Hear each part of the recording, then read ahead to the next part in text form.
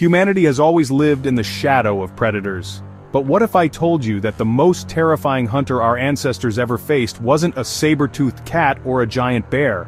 What if the greatest threat came from something far more ancient, far more patient, and far more deadly? 3 million years ago, our ancestors weren't the masters of their world. They were survivors, they were prey. And lurking in every river, every lake, every watering hole, was a predator that had perfected the art of killing long before humans even existed. The Pleistocene world was a realm of giants, elephants larger than any alive today, bears the size of small cars, and predators that would make a modern lion look like a house cat. But among all these titans, one group stood apart as the ultimate human hunters.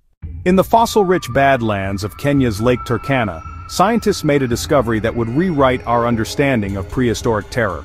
They found the remains of Crocodylus thorbjarnarsoni, a crocodile so massive it dwarfed anything alive today. At over 25 feet long and weighing more than 2.5 tons, this was larger than the biggest saltwater crocodiles ever recorded. We're talking about a reptilian tank with jaws that could crush bone like eggshells. Its bite force would have been absolutely devastating, capable of snapping a human in half with a single chomp. But what made this predator truly nightmarish were the prominent horn-like bumps above its eyes, giving it the appearance of some prehistoric demon.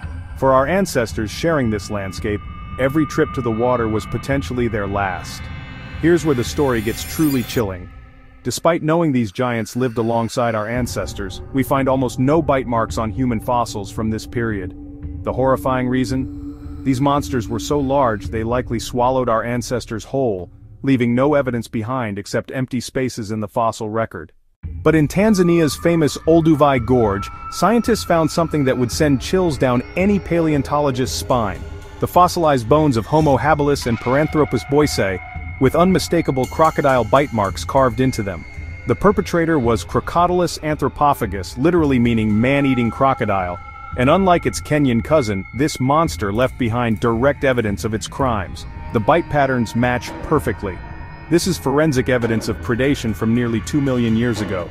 These fossils tell the story of a violent encounter, an early human seized by massive jaws, dragged into the water, and consumed by a prehistoric monster. Imagine holding in your hands the bone of an ancestor who was killed and eaten by a giant crocodile. This is that bone. So why aren't these giants still terrorizing us today? Climate change. As Africa became drier, their massive size became a liability rather than an advantage. The smaller, more adaptable ancestors of today's Nile crocodiles ultimately inherited the earth. The terror these giants inspired didn't die with them. It lives on in our DNA, in that primal fear